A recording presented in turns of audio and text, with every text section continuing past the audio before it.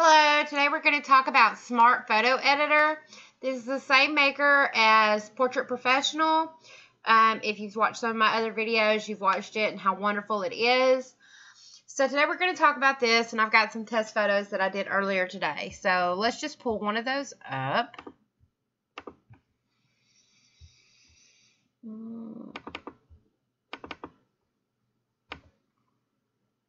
And then we're going to start adding some filters and stuff, which is what this program is really, really wonderful for.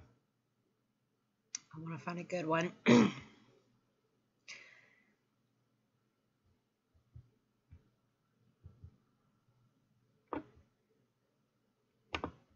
this is a photo of my niece that I took today, so we're going to work on it. And I'm just going to kind of show you how it works. And what this Smart Photo Editor does, it's got a lot of different image treatments. It can add text, it can crop, it can straighten, it can do all kinds of wonderful things. But what I am really in love with is the effects gallery. So let's start there. And we're just going to pan through these and kind of look and see what all kinds of effects that it has. And the wonderful thing about this program is that it updates the effects when you close your program. It always updates the effects. So as you can see, we already have some different effects here. And you can kind of flip through.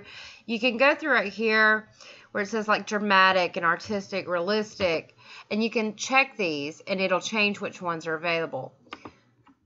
And I'm just going to go through and kind of show you. And you can even get down further and go to like detail and go to soften, and you'll get the softer filters here.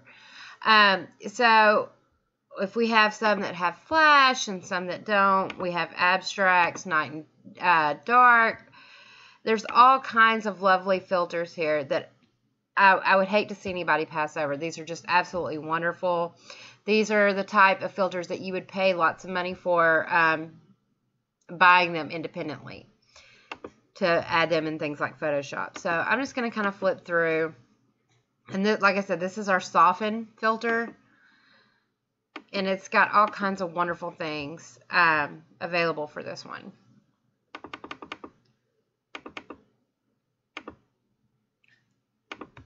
Like this is an airbrush here.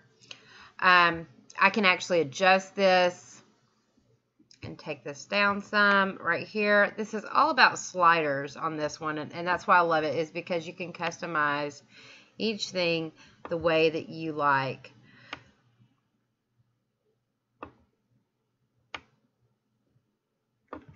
And kind of look at it. You can also add different filters on top of each other. So if I wanted to add this one, I would push OK. And then I could go back to my effects gallery.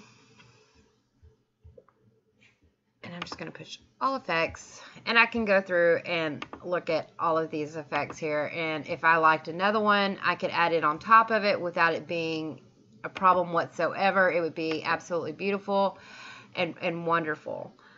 I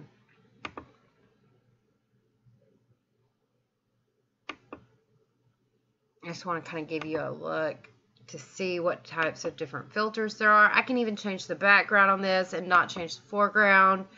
Like I said, there's all kinds of wonderful, wonderful aspects of this program, and it's definitely not to be overlooked.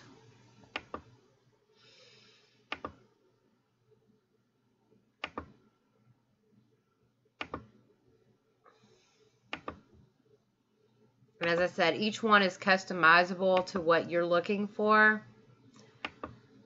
And that really helps that it gives you the sliders and the ability to kind of customize these. And see, you have here your highlights, your lights, your darks, your shadows, your highlights. And I can adjust each one of these to affect the photo. I can adjust the master fade to affect the photo. Each one of these will affect it independently in some way, and to allow me to kind of bring the warmth in or the coolness in like I want.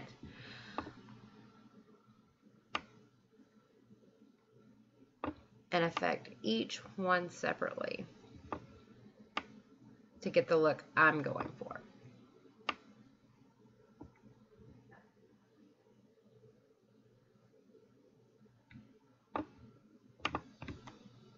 All right. So if I want to save this, I could just go up to File, and I could save as a JPEG. It's going to ask where I want to save this. I want to save it on my desktop, so I can access the other programs if I choose.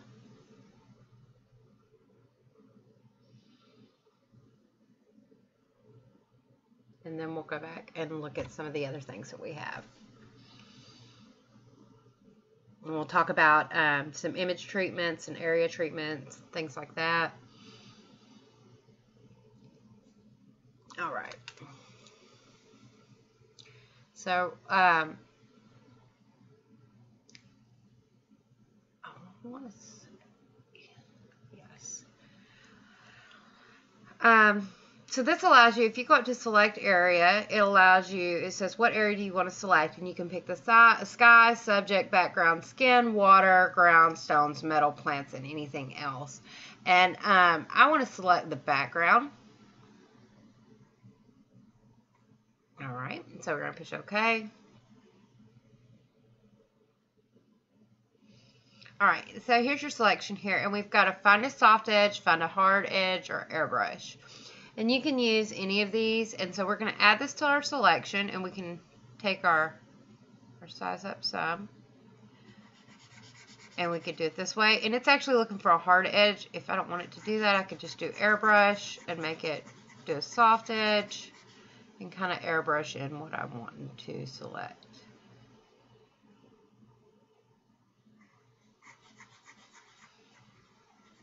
Just want to make sure you get all of the area that you're going to do.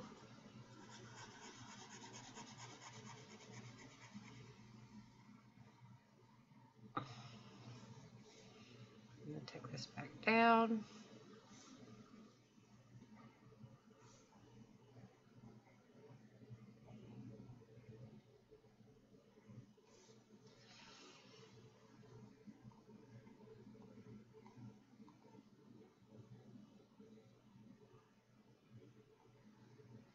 Okay, so this isn't going to be perfect. It's just for demonstration. I just kind of wanted to show you how this program works and how handy it is. I just really love it. You can do some really artistic things with this program. Okay, so I'm going to go back to finding a hard edge so it will make it easier to get around those areas. Hard edges are great when you come to subjects and you've got, you know, the facial features and things like that, because it looks for that hard edge and it follows that line.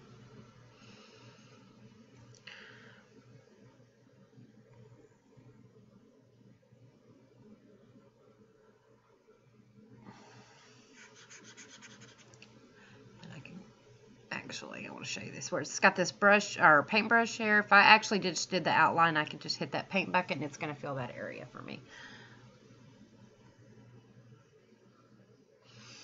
And I'm going to erase part of this because we've got our lips in the selection and part of her chin, and I don't want to do that. And I've even got some of her eyelashes and hair right here.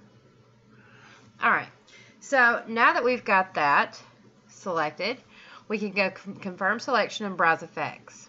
So that's kind of what we want to do. I really want to fix her hair right here.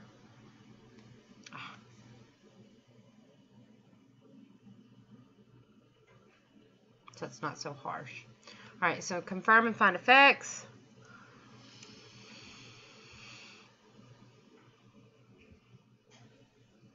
All right, so as you can see, it's going to find effects for your background. It can erase your background. It can even do different little things for your background.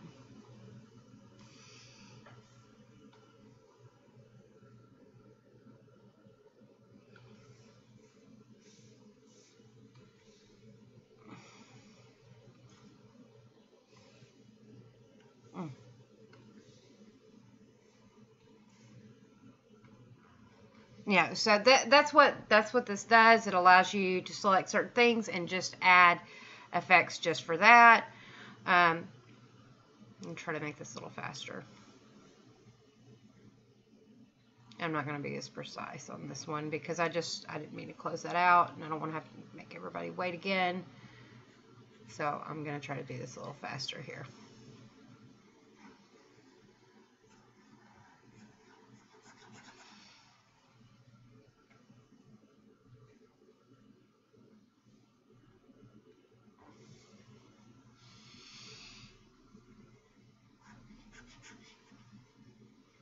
Like I said, and I'm just finding that hard edge, which is like her clothing, her hand.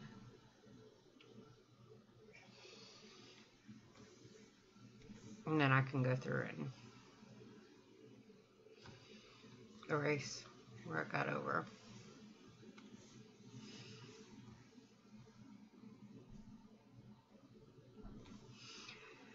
All right.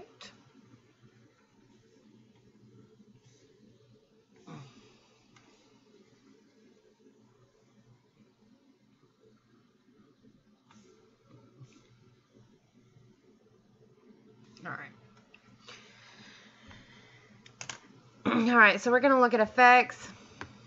And again, it gives you artistic, it kind of gives you trendy. So let's just kind of flip through. It'll even change your background here. And it's all based on what you select. And you can do some really artistic things here.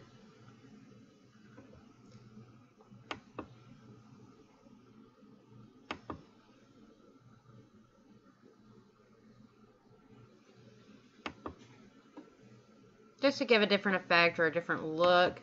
These are absolutely wonderful.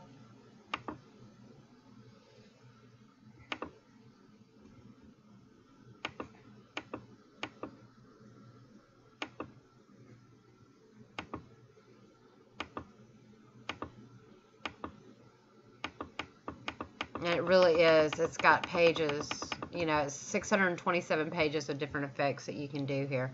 So I'm not going to go through all of them, but I did want you to kind of see how these work, and the different things that you can really do with this.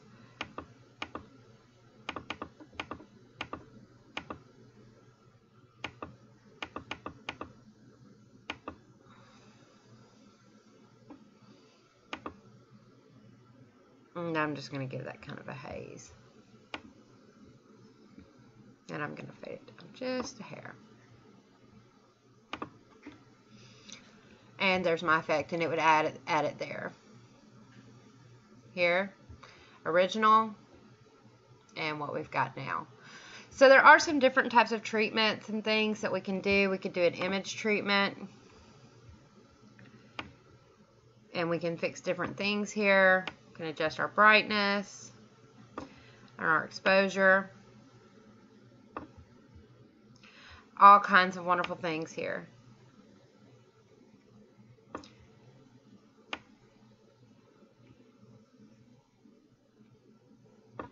To just give you a wonderful, wonderful atmosphere of creativity here. This is absolutely beautiful.